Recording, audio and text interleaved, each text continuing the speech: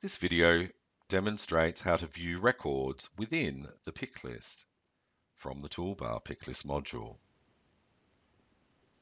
Highlighting a record, in this example on the file folder record pick list, select View icon on the toolbar.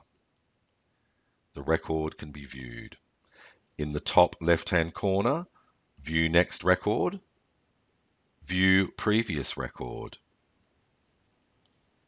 X or cross in the top right-hand corner.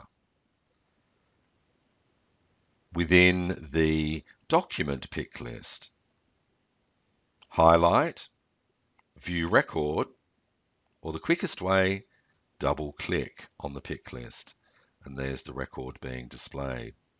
In the top left-hand corner, view previous record, view next record, X or cross in the top right-hand corner. Archive box pick list, highlight, view record icon on the toolbar, or double click to view. X or cross in the top right hand corner. Space management, highlight, view record in the top left hand corner, or double click to view the details. X or cross in the top right hand corner.